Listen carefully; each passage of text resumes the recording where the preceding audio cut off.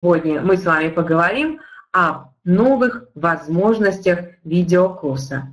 Это будет новый интенсивный видеокурс вместе со мной, а меня зовут Надежда Блост. Я преподаватель немецкого языка в течение многих-многих лет и являюсь также сертифицированным онлайн-преподавателем и представителем компании Lingua TV.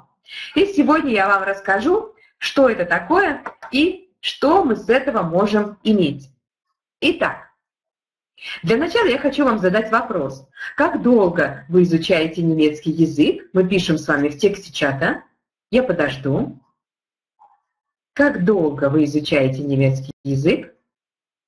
И второй вопрос будет, с какой целью? Хорошо. Вы изучаете 1 год, и ваша цель, например, поехать в Германию, сдать экзамен, найти хорошую работу. У кого как? Согласны? Бывает очень много различных ситуаций, а вот вы, например,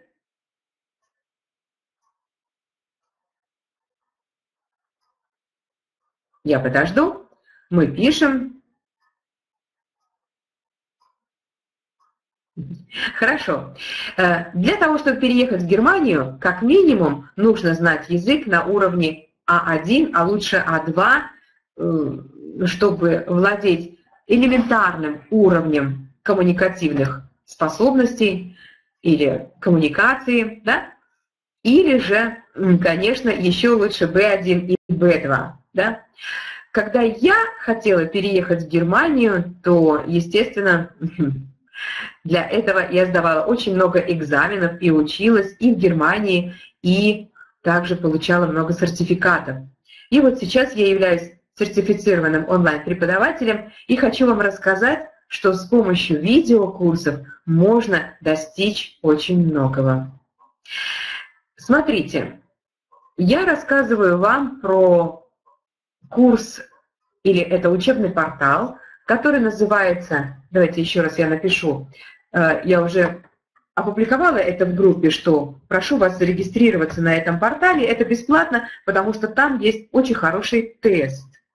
И этот тест касается всех уровней, да? Например, вот можно пройти тест, несколько вопросов ответить, и вы увидите, что ваш уровень по результатам теста, например, только А1 или А2.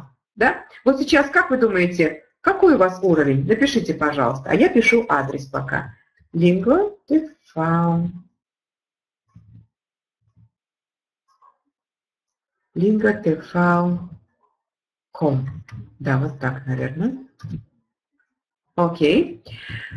Так, я спросила о том, какой уровень А1. И знаете, вот, уважаемые коллеги, чаще всего у многих слушателей у нас этот уровень А1, А2. Да?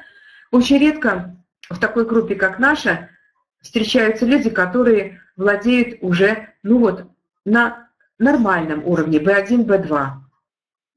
Данный курс, который я предлагаю и хочу его предложить вам, он основан на видео. Да? Это учебные видео всех уровней. Вы видите это на слайде, да? Он содержит интерактивные упражнения. Я вам расскажу, что такое. И в конце вы получаете сертификат. Этот видеокурс расположен на сайте www.lingua.com. И я хочу вас познакомить с видеопорталом. Небольшая ошибка, да? Видеопорталом. На этом видеопортале Lingua TV. Скажите, а вы зарегистрировались там? Это ни к чему не обязывает, это бесплатно. Да или нет? www.linguatv.com. Да или нет? Угу. Понятно. Конечно, тогда трудно о чем-то говорить, потому что вы еще не видели. Там в каждом курсе, а особенно А1 и А2, есть 1 или 2 видео бесплатных, свободных, которые можно посмотреть. И одно из этих видео я дала сегодня для просмотра, то есть вчера. И я надеялась, что участники, которые заинтересованы в изучении немецкого языка, посмотрели это видео. Теперь следующий вопрос. А вы посмотрели видео про Катю и Александра, когда они встречаются? Сайт не открывается. Значит, я неправильно написала опять. Сейчас, секунду, конечно. Сейчас я скопирую адрес, Ctrl-C, и дам его еще раз. Вы посмотрели видео, и мы с вами о нем поговорим. Итак, вы поняли, что речь идет о Катерине и Александре. Вот скажите, Александр что ищет? Was sucht Alexander? Вы поняли, например, из фильма «Что ищет Александр»? Нет? Вы посмотрели видео, это было домашним заданием, и в видео Александр ищет... Не помните? Ну, напишите минус тогда, если не помните. Минус или плюс? Ничего страшного. Я просто хочу понять, поняли ли вы. Окей, хорошо. А то, что там было Катя и Александр, вы поняли, да? Это поняли. Вот. Итак, Катя и Александр встречаются, да? Мало того, это видео, которое представлено на портале, да, а я дала его как свободную ссылку, в нем есть текст, к нему есть упражнение, к нему есть транскрипция на русском, к сожалению, на украинском нет, на английском есть, на арабском, на всех языках и на русском. Далее, то есть мы видим видео, и в конце под фильмом мы видим субтитры, которые помогают нам для восприятия. Это на портале. А пока вы видели только видео. Итак, в данном курсе видеопортала Lingua TV есть очень много видео. Да? Вы знаете, что немецкий язык разделен на много уровней. Последний уровень – это C2. У вас сейчас пока А1. Чтобы пройти каждый уровень, необходимо, сейчас запомните, пожалуйста, эту цифру, приблизительно 180, некоторым 220 часов. Таким образом, если вы, например, ну скажем, 100 часов уже сделали по уровню А1, то вам надо еще хотя бы 80, а лучше 100. Согласны?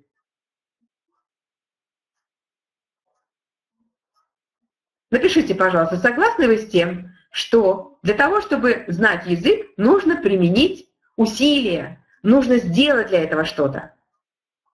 И я, как преподаватель, хочу помочь своим ученикам и рассказываю, какие есть возможности. Я провожу каждую неделю вебинары, я провожу онлайн-дискуссии, онлайн-уроки. Очень много бесплатно, очень много свободно, но, в свободном полете, но, конечно же, те люди, которые создают такие качественные видео, это должно стоить денег, конечно же. Так вот, в этом лингвопортале существует огромное количество видео на тему, на разные темы, как это по-русски, alltägliche Themen, ежедневного, различные темы, от уровня А1 до уровня С2. Да? Далее. Ну, например, я думала, что сегодня придут те люди, которые были на предыдущем вебинаре, и если они услышат и увидят эту запись, то они поймут, о чем я говорю. Ну вот посмотрите, пожалуйста. Вот я выбрала просто уровень А2-1. Какие темы есть в этом курсе? Например, вы открыли, бесплатно зарегистрировались. Смотрите, вокабуляр, small talk, einkaufen, да, покупки, фамилия, это понятно, Bestellung im Café, заказ в кафе, Termine und Verabredungen, как мы договариваемся о встрече, Wohnungssuche, как мы ищем квартиру, und Kleidung. Да? Далее. Какие есть составные части у курса? Это слова, фразы, структуры. Также видео. Они какие? Аутентичные. Аутентичные – это значит настоящие. Так же, как и русский язык или украинский язык, да, если мы будем просить создавать видео кого-то иностранцев, то это будет не аутентичное видео. Аутентичное видео – это созданное создателями той страны, откуда этот язык. Понятно? Ну и, конечно, интерактивные упражнения. Вот у этого курса А2 или А1 там приблизительно на 50-60 часов, наверное, таких упражнений. И где-то всегда 15 видео. Да, вот сейчас я покажу, как выглядят упражнения. На следующем слайде я говорю, что интерактивные упражнения – это те, которые агируют, то есть соприкасаются ученика и созданные упражнения самим создателем курса, если можно так сказать. Да? Это упражнение, оно позволяет правильно, просто мне почему-то кажется, что плохо видно. Вот, например, это упражнение. Да? Здесь, когда мы прошли тему, нужно, например, вставить правильное слово. Да? Их очень много различные. Или, например, мы посмотрели видео, и мы должны дать правильный ответ. Вот здесь мы нажимаем на видео, мы просмотрели короткое видео, 2 минуты, и выбираем вот с этой стороны, сейчас я покажу, правильный ответ. Вот здесь мы выбираем правильный ответ. Потом нажимаем на слово «следующий», и появляется новое упражнение. Например, «найти соответствие». Да? Вот, например, это... Знаете эти слова? Нет, это сложные, наверное, слова еще, да? Но они, эти слова, встречались или в видео, или в упражнениях. И поэтому каждый курс разработан в связи с требованиями международного стандарта. Да? Так же, как и, как я вам сказала, каждый уровень немецкого языка, приблизительно 180-200 часов. Это значит, что один курс мы можем пройти, хотя бы 1-2 месяца. Это в зависимости от того, как вы будете заниматься. Но преимущество данного курса состоит в том, что в любой момент вы можете кликнуть на это видео и посмотреть его хоть десятки раз. Понимаете? Вы пользуетесь, например, мобильными устройствами? Теперь спрашиваю я вас. У вас есть мобильное устройство? Телефон или планшет или iPad? Великолепно. И этот курс также, я уже проверила, все можно делать на iPad. Я очень активно использую мобильные устройства для того, чтобы изучать язык. Я также изучаю французский и итальянский язык. Идем дальше. Или вот, например, такое упражнение. Как выбрать глагол или прилагательное? И здесь будут падать слова, а нам нужно их выбрать. Вот глагол, а вот адъектив – это прилагательное, verb – это глагол. Да? Das ist zum Beispiel. Это например. Примеры я привожу, какие там есть упражнения. Или вот такое. Мы видим глобус, это значит, что нужно послушать и вставить правильное слово. Да, вот здесь звучала песня. Это после каждого видео. И таких упражнений большое количество. Если вы зарегистрируетесь на сайте, там есть тест. Когда вы начнете этот тест, а он состоит из многих вопросов, прочесть текст, например, там, вставить слово, прослушать и вставить слово. И если вы увидите, что, например, вы не можете отвечать уже, то вы прекратите отвечать, и вы увидите, что у вас уровень А1. Ничего страшного, это нормально, потому что каждый тест разработан так, чтобы понять уровень ученика. Далее. И вот я подхожу к тому, о чем я сказала, что каждый курс, вот на прошлом вебинаре я представляла, например, свой видеокурс, бесплатный видеокурс, который находится в моем канале, видеоканале, он называется «Extra Deutsch для вас», вот, «Extra Deutsch для вас», состоящий из 15 уроков, и я тоже хотела бы его начать 15 апреля и закончить через месяц.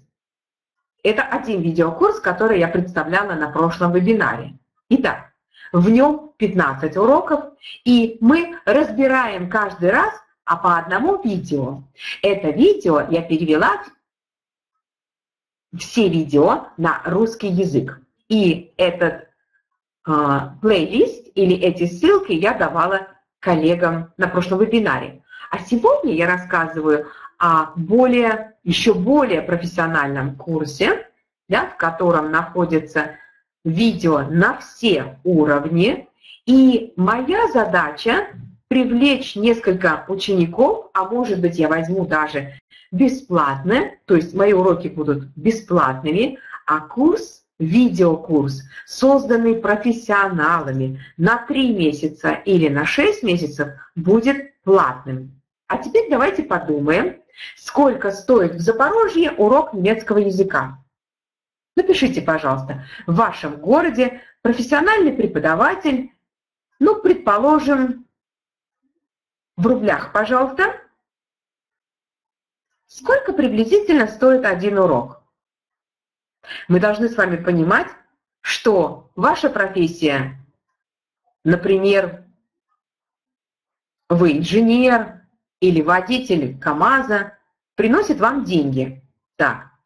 А профессия преподавателя – это преподавать и зарабатывать на этом деньги. Теперь напишите в рублях, сколько это.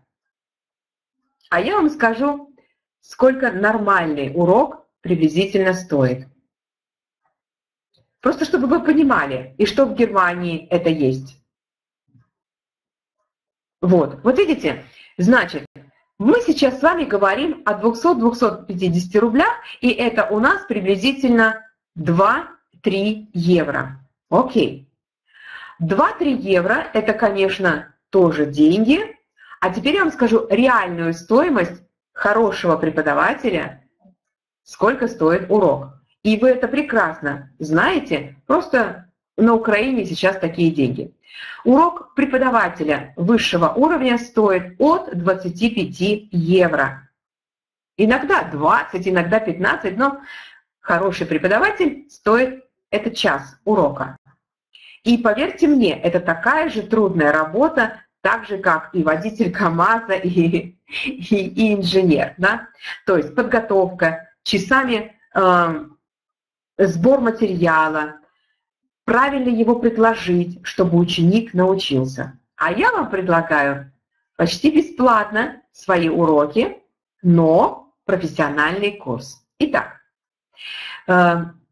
например, если мы покупаем 3 месяца данного видеокурса, и вы можете сколько хотите слушать свои уроки, один курс, да, и там их 1000 упражнений, после, ну, не 1000, а 900, наверное, упражнений, и в конце курса А1 вы получаете сертификат, то я думаю, сейчас я скажу, сколько это будет в рублях, 20 евро в месяц, 20 евро в месяц за огромное количество уроков, это у нас 1400 рублей, ну, может быть, 1500, да, 20 евро. А теперь у нас таких 3 месяца, это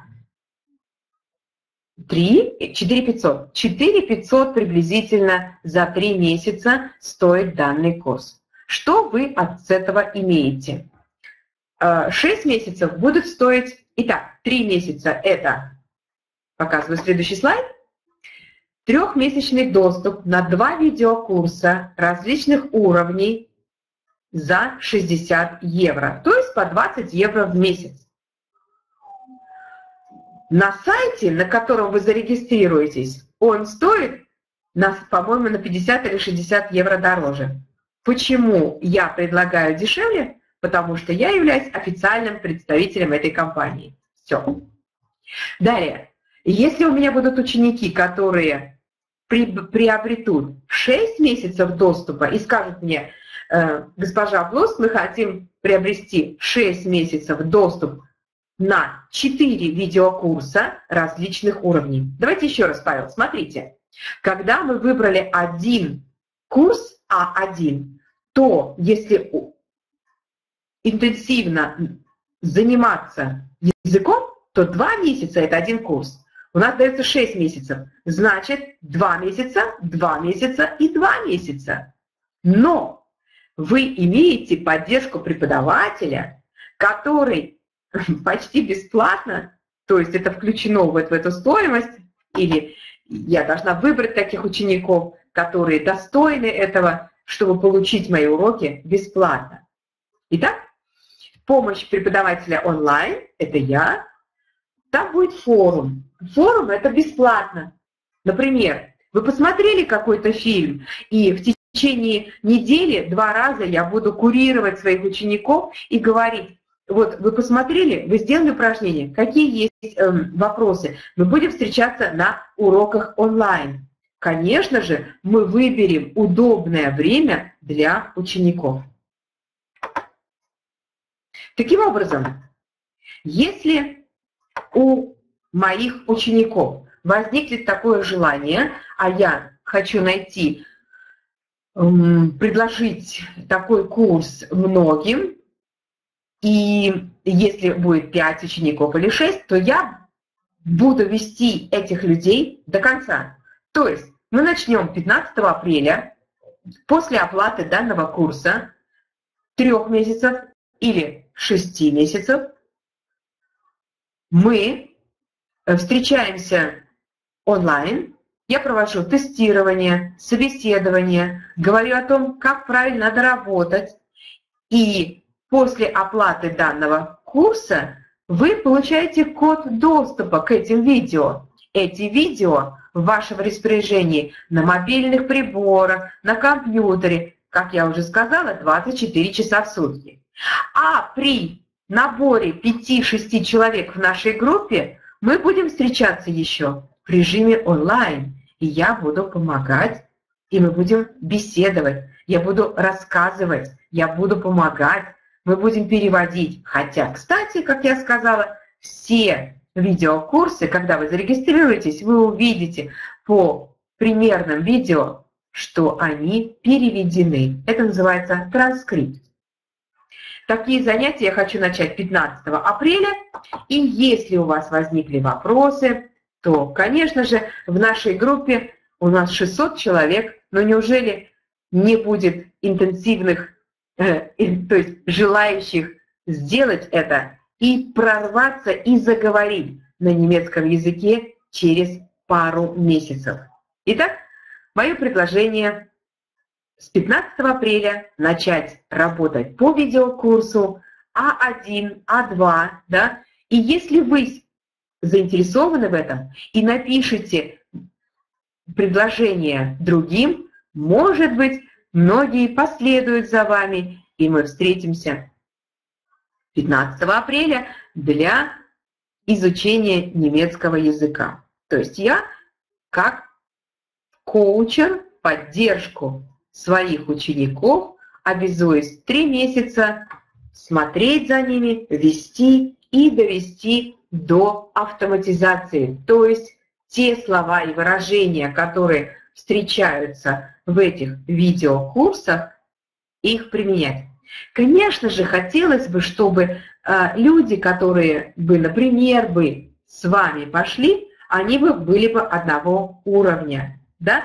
Вы понимаете, да? Например, если придут коллеги, которые уже владеют, вот вчера или позавчера была Раиса, или я увидела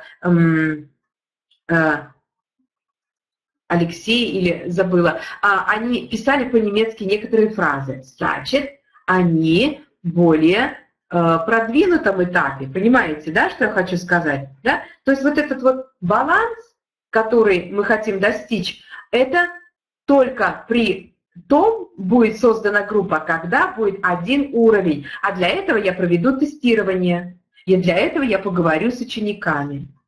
Хорошо? И, наверное, я буду предлагать или рассказывать об этом каждый день, или по запросу посылать это видео, которое мы сейчас с вами записали и которое вы можете увидеть. Итак, если у вас возникли вопросы или предложения, то можете писать и спрашивать.